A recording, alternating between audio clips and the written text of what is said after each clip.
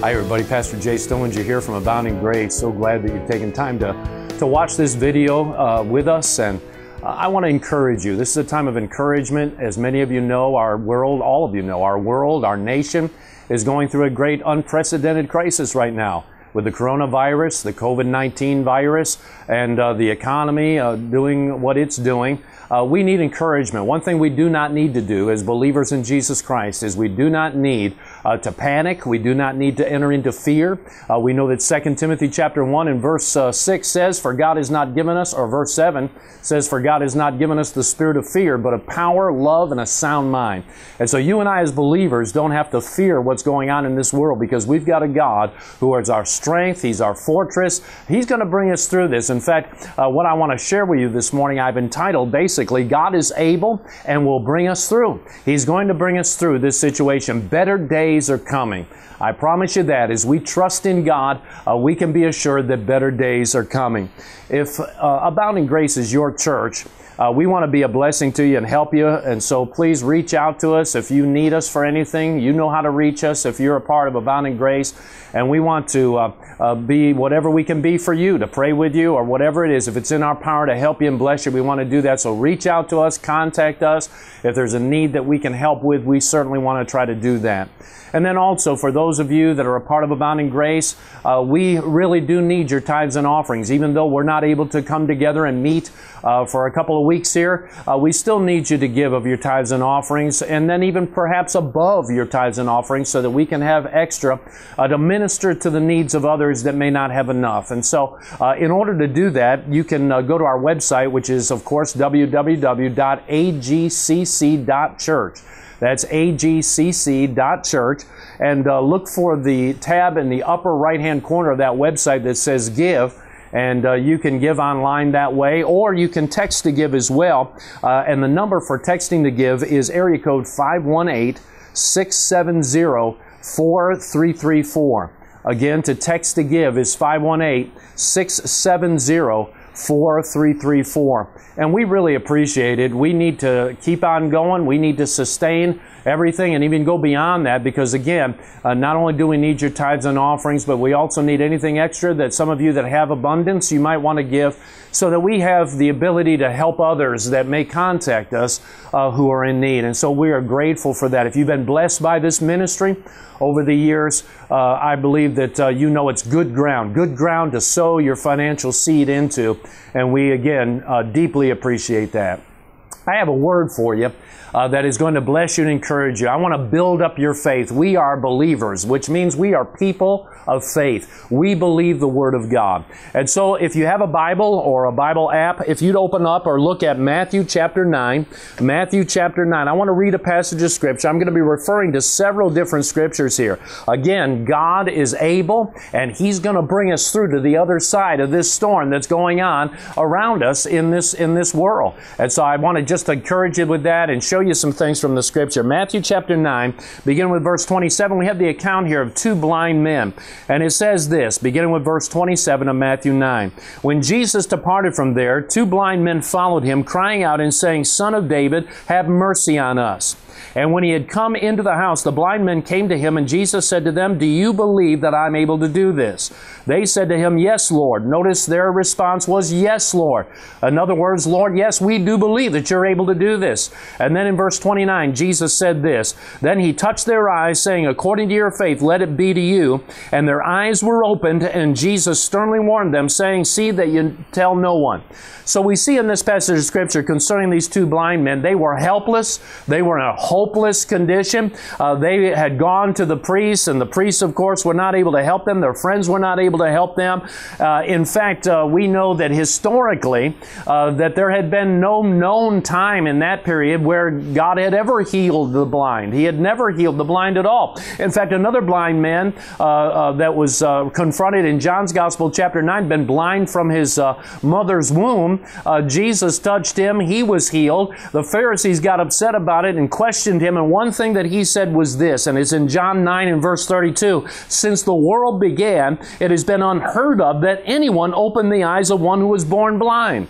And so this was unheard of. In other other words, what these two blind men were asking of the Lord Jesus was impossible for man. Impossible for man, but yet possible for God. And you know, we look around us and man really has no hope aside from God. Man doesn't have the ability. I hope, though, that you are praying for our leaders, praying for our president, the vice president, others that are leaders, our governor. Be praying for those in authority. The Bible commands us to do that and believe God that He's going to give them wisdom, because they can't do anything without Him either. And so we need to understand that. But we also see in this passage that the two blind men had faith. And faith is such an important ingredient in all that we do and in all of what we're living this life. We're to live by faith according to the Word of God. Believers in Christ are supposed to conduct our lives, live our lives by faith. Jesus asked them, do you believe that I'm able to do this? Their response was yes. Their response was not maybe or hope so or anything like that. Their response was yes, we do. We do believe. And you know, Hebrews 11:6 says that without faith, it's impossible to please Him. And then it says that those who come to God must believe, number one, that He is, and number two, that He's a rewarder of those who diligently seek Him. So God exists, believe that He exists, but also believe that He's a rewarder of those who seek Him. And so, praise God, we also believe not only does God exist, but Jesus Christ, who is God, is our healer, our deliverer. You know, even with this coronavirus, thank God, Jesus is our healer. He's our great physician. We don't have to fear any kind of virus as we put our trust in Him. He, again, is able, and He's going to see us through this situation. Remember to stand on the promises of God.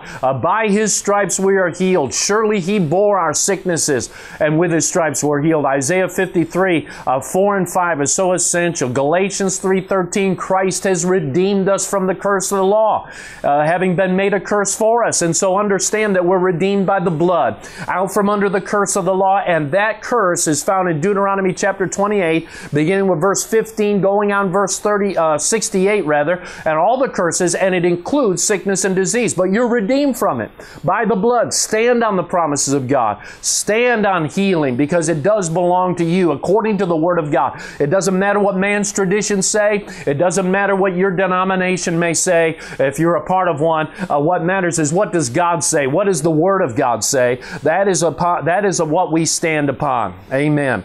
And so, you know, according to this, there's three absolute facts that I want to convey to you concerning this and concerning our situation here in this world and in our nation. Number one, man is limited and man is finite.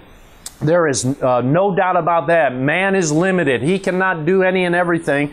And so it's important for us to remember that, but not stop there. Moses knew that. In fact, in Numbers chapter 11, verse 14, as he's leading the children of Israel out of Egypt, he said this to God, I am not able to bear all these people alone because of the burden is too heavy for me. Moses understood that. The children of Israel understood that they were limited and they were finite. In Numbers, chapter 13, verse 31, it reads, we are not able to go up against this people, the Canaanites, as they came to the border of the promised land. We're not able to come up against these people, for they are stronger than we are. Solomon understood this when he was made king in 1 Kings 3:9. He said, for who is able to judge this great people of yours? He says to God. And so over and over again, we understand that people are finite, people are limited, but you know what? There's something that we can learn from that. And the second fact is this: God is unlimited and infinite in grace and power. And so in the midst of the fact, knowing that you and I are limited, that you and I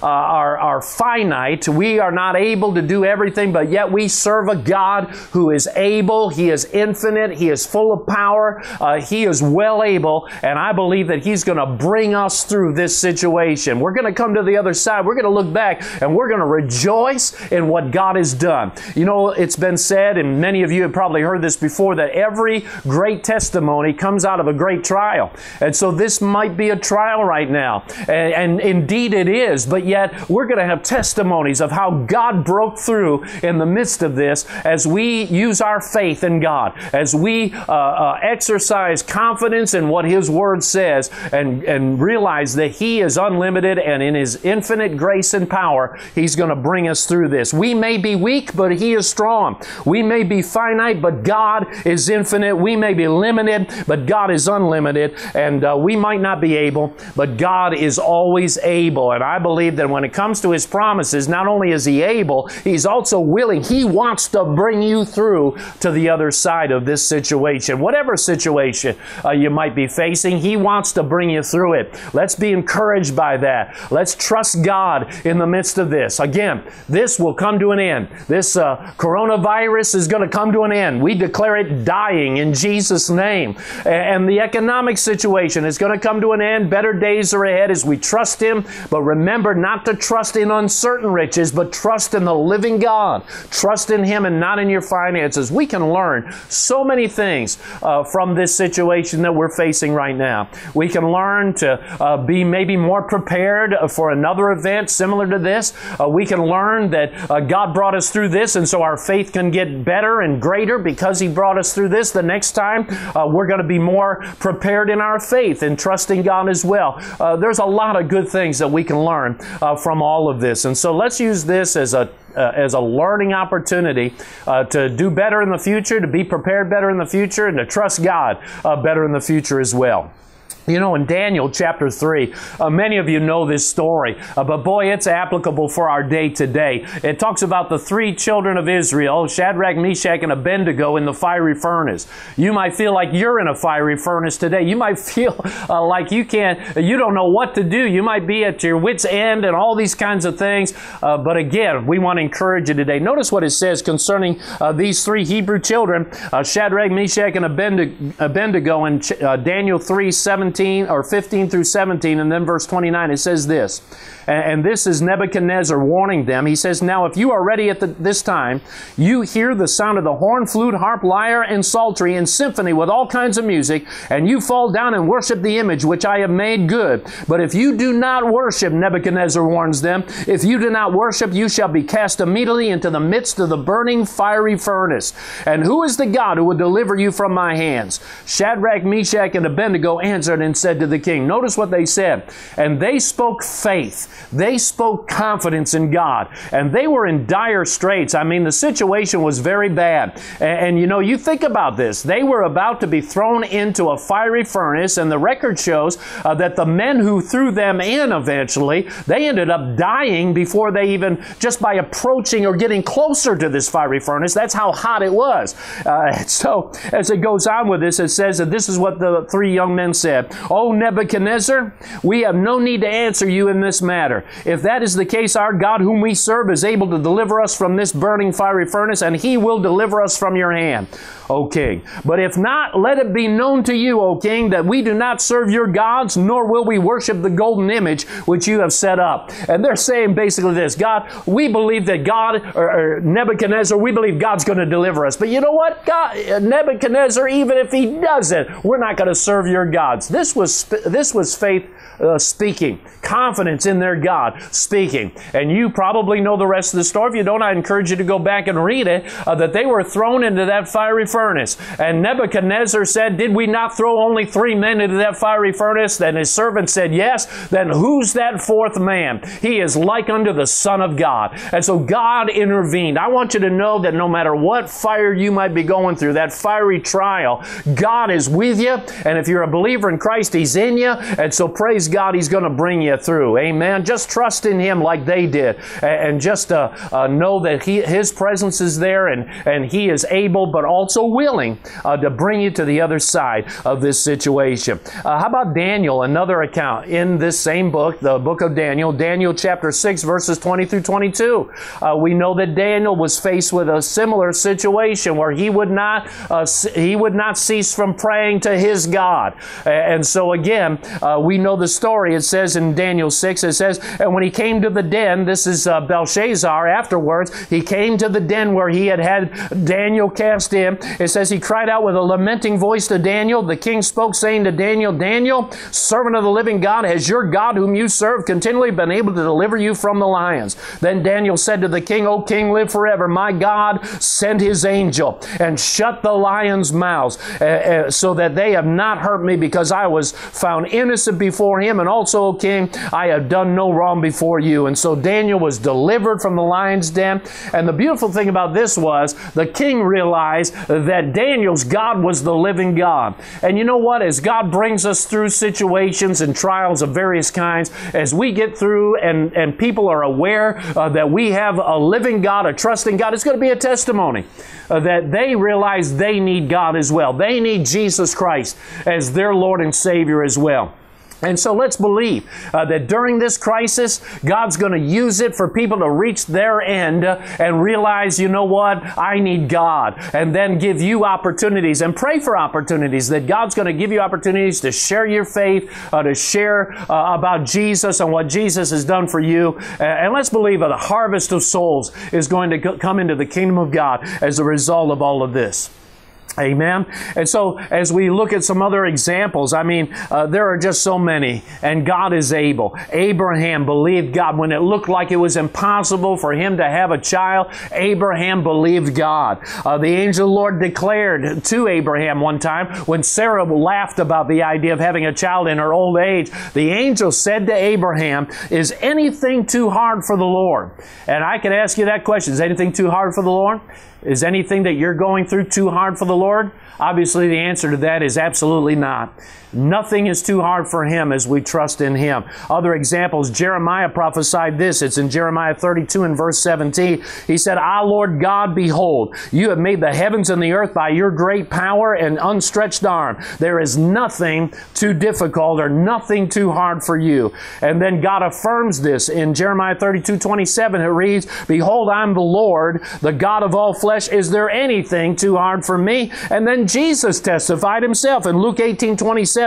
He said, the things that are impossible with men are possible with God. We serve a God of possibility. We serve a God who will change your impossible situation around to possibilities. Because again, there is nothing too difficult for Him. There's nothing that is too hard for our God. And so praise God. I want to encourage you with this word. Now, we've already mentioned the fact that you and I are limited. We are finite. Yet number two, the second fact is what? That God is infinite, and He is infinitely full of grace and power and unlimited. Now, the third fact I want to mention to you is this, that without God we can do nothing, but with God great things can happen.